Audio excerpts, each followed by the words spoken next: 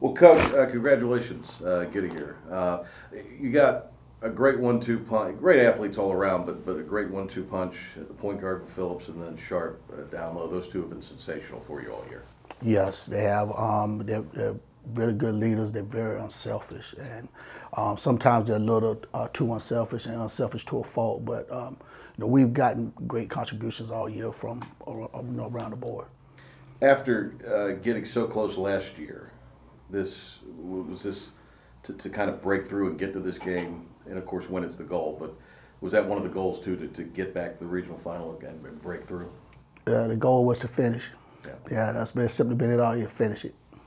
You guys played a dynamite schedule, and I'm sure it was in preparation for the type of year you hoped you would have. Could you just tell us a little bit about the type of opponent you played this year? Because it seems like you guys have taken on, especially in the non-conference and in the Christmas tournament, great competition.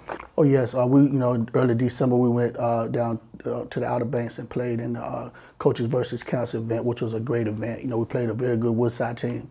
Then of course we went down to the John Wall Invitational, which was just an atmosphere like I've never seen before. Just 3 nights of just top flight competition. You get to the championship game and you look and you play at Rainey High School with 2 McDonald's All-Americans on them, and in a game that we played very well and I feel like we should have won, but all of that was for preparation for Saturday. And you beat a very good Wakefield team in their gym, Millbrook on a neutral floor. Now you got West Charlotte, who's kind of on a roll right now. Tell us a little bit about your preparation for West Charlotte, but some of the things you guys will work on this week.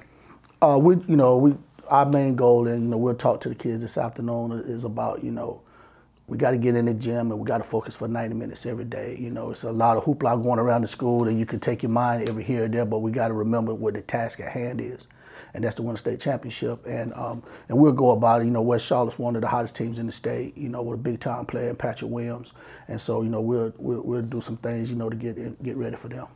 And playing at Reynolds, it's a noon game. They're expecting they might have to turn some folks away from this game, but just playing in that venue, it's going to be probably a tight venue, a loud venue, and I know you're probably excited about that.